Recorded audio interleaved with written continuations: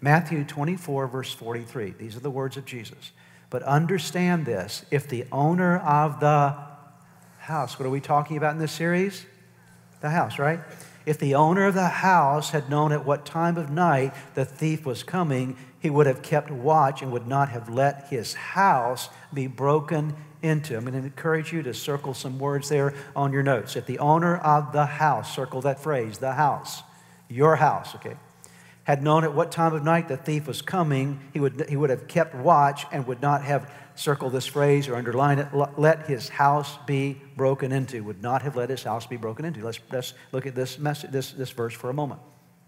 Jesus said, if you knew that a thief was coming to break into your house, let's say you received a text message this afternoon from your local thief. It says, hi, I'm your local thief, and I'll be at your house at 2 a.m. this morning. It's coming morning. I'm coming to steal everything you got. I've done it all around your neighborhood. You're next on my list. Okay? So you get this text. You believe in the validity of the text. What would you be doing about 1 a.m.? If he says, I'm going to show up at 2 a.m., some of you even before that, you'd have all of the Montgomery County Police Department at your house, right? Okay? We're going to catch this guy. Why? Because you know when he's coming. Here's the thing you have to realize. When it comes to our spiritual enemy, you don't know when he's coming.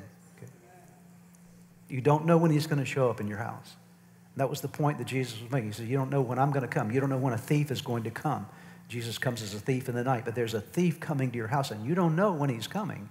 And when he comes, he wants to break into your house. Notice that phrase I asked you to circle or highlight or underline a moment ago, break into your house. The actual Greek rendering of that term means to dig under the foundation and dig through your house. See, here's what you must recognize. When the enemy comes, he doesn't generally always come with all of his full force at once. He comes little by little and finds ways to dig in so he can get his claws, his influence in your house.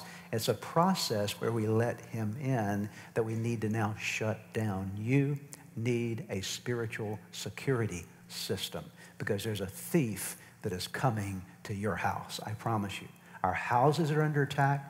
Our lives are under attack spiritually. Again, I don't say that to make you afraid. Greater is he that is in us than he that's in the world. Aren't you glad for that, okay? So this is not a message about fear. It's a message about warning. It's a message about sobriety. It's a message about reality that we are under attack. We must grasp that truth or we'll never do anything about it.